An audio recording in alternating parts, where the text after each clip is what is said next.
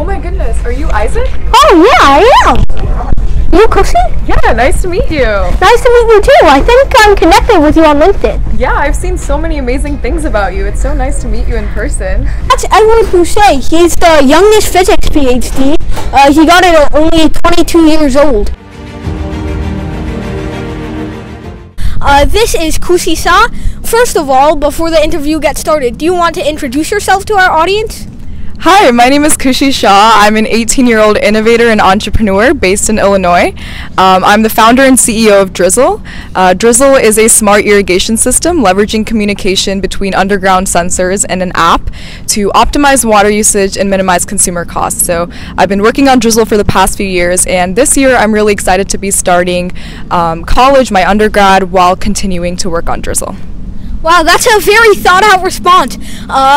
I guess that's where the name Drizzle comes from. So, first of all, where were you born in India?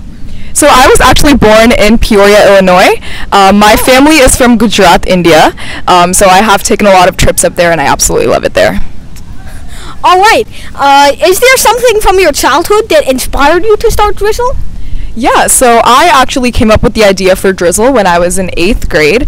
I was taking a family trip to India, and for the first time in my life, I had witnessed communities that had to walk 5 to 6 miles just to access the fundamental right of clean water.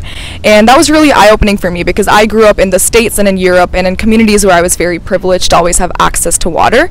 So I immediately knew that I wanted to do something to reduce my water usage and figure out ways that I can reduce water usage worldwide. So since it was my school's science fair time, at the time that I saw this, I had my aha moment when I saw that someone had their sprinklers on in the rain, and upon doing research I found out that irrigation is a space where we waste a lot of money and resources, and so I decided to be the change. Wow, it's very unfortunate what some communities have to do just to get a basic human right. So I'm glad that your invention is now spreading water to more and more communities across the globe. What challenges did you face during your startup of Drizzle? Sure. So just growing up as an Indian American female and being a teenager interested in tech entrepreneurship, I definitely found it difficult to find relatable role models. But I think that inspired me actually even more to kind of step up in the space and lead by example for others that want to do similar things. Wow, it's great that you're being a role model for other Indian Americans who want to do something but don't have enough resources. So how has studying at Northeastern University impacted your entrepreneurship? So I will actually start studying at Northeastern this fall, which I'm very excited about. I graduated high school a year early, and then I took a gap year in place of my senior year to work full-time on my ventures with Drizzle. So I'm excited to go back to school and to get back into an academic environment, and I'm really excited about my dual program in computer science and business and entrepreneurship there to see if I can grow my fundamental skills and just meet other people that are interested in the same things. Wow, that's great. It's great that you're devoting so much time to your business. When did you decide you were going to be a business major?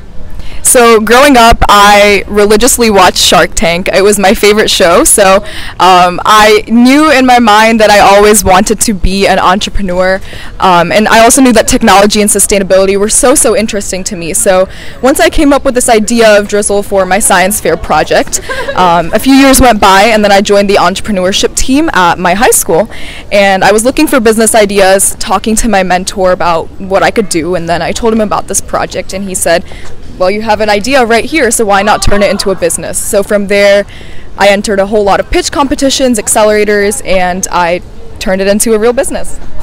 Wow! It's great that you have the circumstances to do that. There are so many owners that have an idea but just can't get it to work. And it looks like you have some similarities with my brother. He also religiously watches Shark Tank.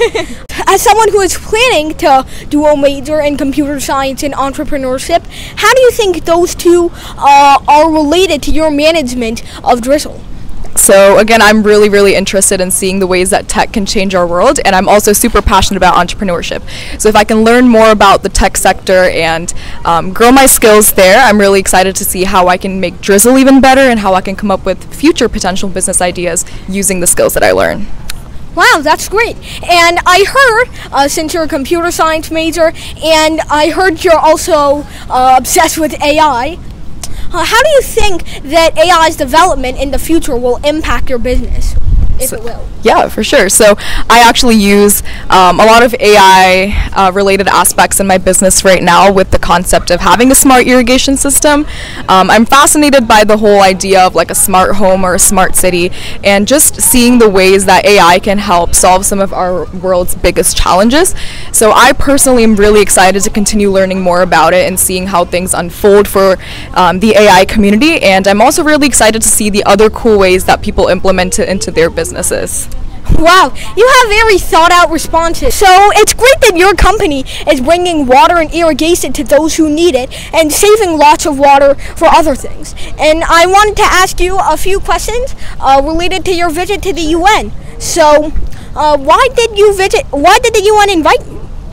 Yeah, so right now the United Nations is having its 2023 high-level political forum, and I was invited to represent one of the youth organizations, and it was such a great experience for me, especially yesterday. I was able to sit on the main floor during the SDG 7 agenda review, which is right up my alley with clean energy and just affordable smart cities. So I really liked hearing what all of the diplomats internationally had to say about their progress in their countries, and I was so glad that I was able to provide my input at a lot of the other sessions, and especially from a youth perspective, I think our world needs a lot more of that.